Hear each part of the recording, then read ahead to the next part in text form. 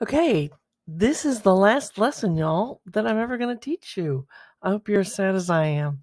11-5, the normal distribution. It's kind of fun, kind of like putting pieces of a puzzle together. Not really a lot of math calculation or thinking too hard. But we're going to talk about the normal distribution.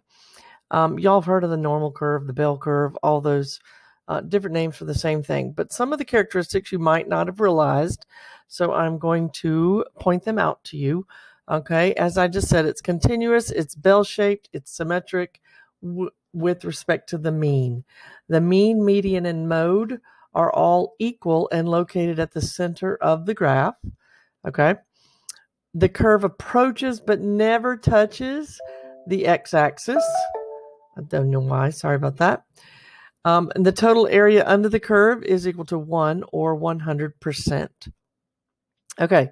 The area under the normal curve represents the amount of data within a certain interval, or the probability that a random data value will fall within that interval. So this is a better picture of what you might have seen before. Okay. You know this. This is our normal curve here. Okay. So what we have is something called the empirical rule. Some people refer to it, I don't know too many, but 68, 95, 99.7, because those are the percentages of associated with this curve. Okay.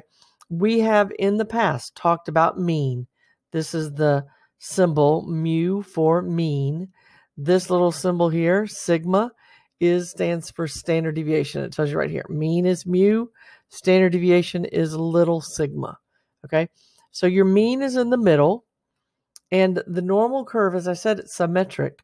So half is over here and half is over there, which is what a lot of people tend to forget about that middle piece. Okay. That is 0.5 or 50%. So these are all percents here. And what this is telling you is that if it's 0.34 here or 34% here, 34% there, then 68% of our data lies in this interval. And then when you go out to the next standard deviation, you will have 13.5% on both sides. So if you go out 2 standard deviations, you will be within 95% of your data. And if you go out 3 standard deviations, you will be 99.7% of your data, which surely you can see that's most of it. Okay. So the corresponding decimals that go with each of these standard deviation marks. Okay. I just wrote those under there. Okay. So let's go see how you're going to have to answer some questions with this. So this first one, a normal distribution has a mean of 8.2 and a standard deviation of 1.3. So when I get that, okay, I am a visual, okay, so I like to see the picture of it. So this is my normal curve, and what's in the middle is my mean, and that's 8.2. And if they tell me I have a standard deviation of 1.3, then I'm going to add 1.3 to get the next number, and add 1.3 again, and add 1.3 again. And then I'm going to subtract 1.3 and subtract 1.3 and subtract 1.3. So now, let me go up a little bit so I don't cut it off. It's easy to see, okay, when it says find the range of values that represent the middle 95%, well, those are the numbers within 2 standard deviations of my mean. Well, this was 1 standard deviation, and this is 2 standard deviations. So the answer, the range of values, is going to be from 5.6 to 10.8. And that's how we write it. Now, what percent of my data will be less than 4.3? Okay, 4.3 was 3 standard deviations. Okay, so they're asking what percent is over here. Well, that's what this number is right here. And if they ask me for percent, I have to change that decimal to a percent. And when I change it to a percent, you move it 2 places to the right. So my answer is going to be 0.15%. Okay? All right, let's look at a few more problems. We have networking sites. Okay? So the number of friends per member in a sample of 820 members is normally distributed with a mean of 38 and a standard deviation of 12. Okay, so you know me, I'm going to go ahead and put my little chart up here Let's see where I put it. Right there. Okay. What is my mean? A mean of 38 and a standard deviation of 12, which means I know all of these other numbers.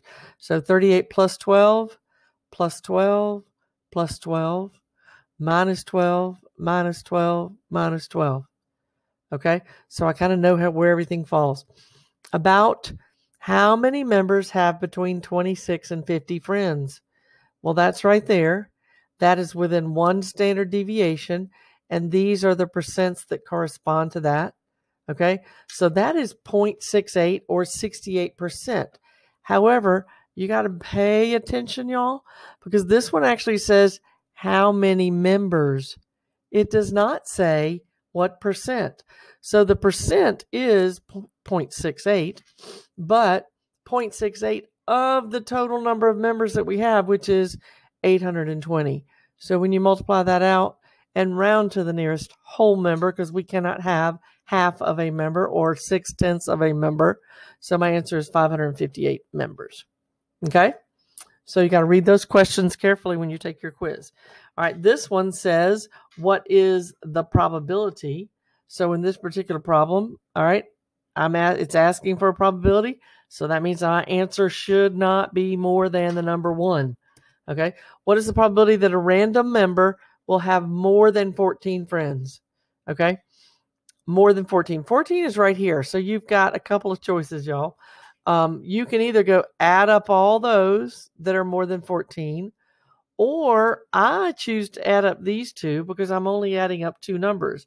So I'm going to take the 0.0015 and the 0.0235 and find out that that is equal to 0.025. Okay, but that's not what is more than 14. That's what is less than 14. And remember, all of these are going to add up to 1. So I'm just going to subtract that from 1 and get an answer of 0.975.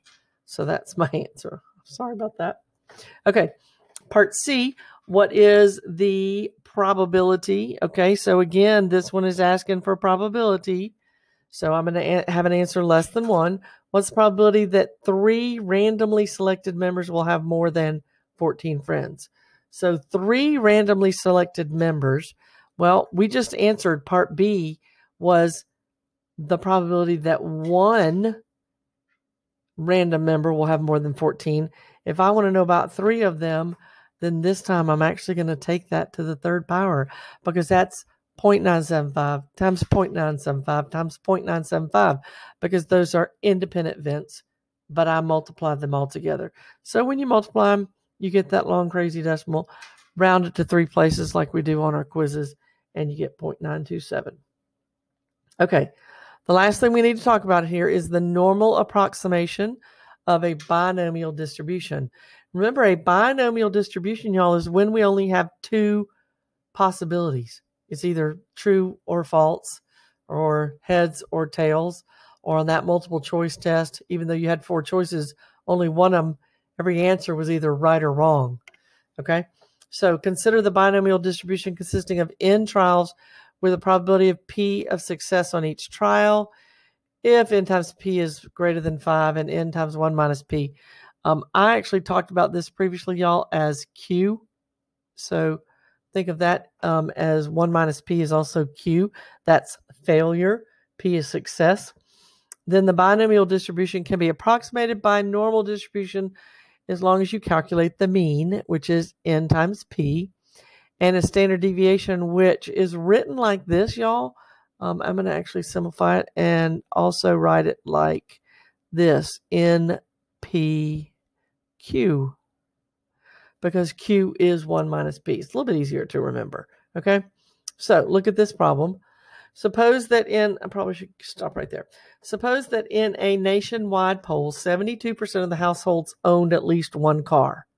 Okay, y'all, that makes it a binomial because you either own a car or you don't. I mean, y'all might think you can own half a car, but you really can't. According to the household, you either own, anyway, we won't get into those semantics. All right, you are conducting a random survey of 129 households. What is the probability that at least 98 of them own at least 1 car? So It is a binomial. I'm still going to have my picture, okay, of my normal curve, because my normal curve is approximating I'm using a normal approximation of a binomial distribution. But I don't know what these numbers are down here, because they didn't give me a mean or a standard deviation in here. So that's another clue. I've got to go use this formula and that formula to go find my mean and standard deviation. So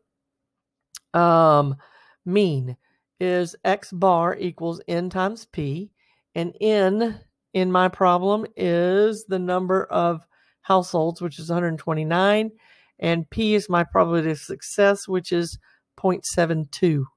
So I multiply those together, and I am going to round that, and that is going to be my mean. So I have a mean of 93. Now I need a standard deviation, because I got to go find out what each of those other marks is. So I have the standard deviation is equal to the square root of the number I just got. That's n times p times 0.28. Okay. How did I get 0.28? It's 1 minus that number. 1 minus that number is that number. 1 minus 0.72 is 0.28. All right, multiply that out, take the square root, and you get 5.09. So if I add 5 to this 93, that means that's where 98 is. And that is the number that I needed. Okay, it's asking me right here. It won't go. Hold on. It won't let me write. Come on. Here we go. 98. Okay, so it's asking me, what is the probability that at least 98 of them own at least one car? Well, at least one car kind of goes with the beginning thing. So I want to know what's the probability that at least 98. That means 98 or higher. So you can go add these up. Okay, another one some people like to think of, okay, is, that's what that is for, at least 98. Okay, remember that from here, whoopsie, there over is 0.5. So if I want everything except for that part right there, I can do 0.5 minus 0.34. Either way, you're going to get the same answer, since I'm trying to go that way, and it is 0.16. So that is the answer to our problem. I hope y'all thought that was easy, and I hope y'all had a wonderful year. Thank you so much for listening, and y'all have a great day. Don't hesitate to set up a Google Meet or come see me. Email me if you have any questions. Thank you so much. Bye.